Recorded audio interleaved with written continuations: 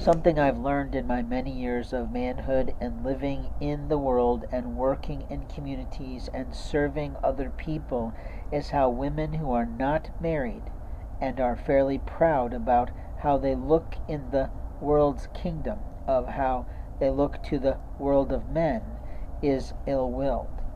What I mean is that if you're beautiful by the world's standards, are you beautiful by God's standards?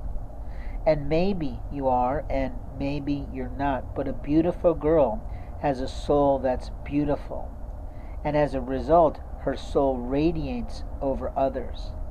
But when a beautiful girl abuses someone, lies about it, steals from them, enters their house, and abuses them, and then frets about it because of what she discovers in her ill-willed approach to be neat or sleek or sexy or unique, she's just fucked her life before God.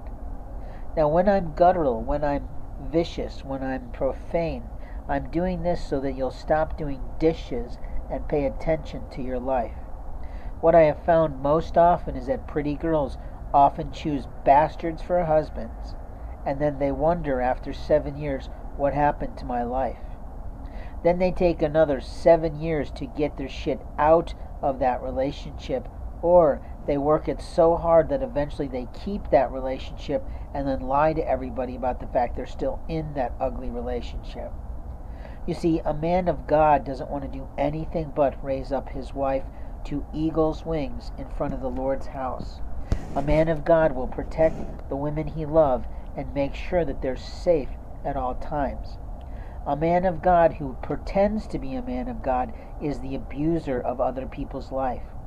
He likes to play games, he likes to solicit, he likes to steal technology, he likes to play games on other people's lives, and he wants to teach lessons that aren't his lawful right under any law of the Lord's house to teach.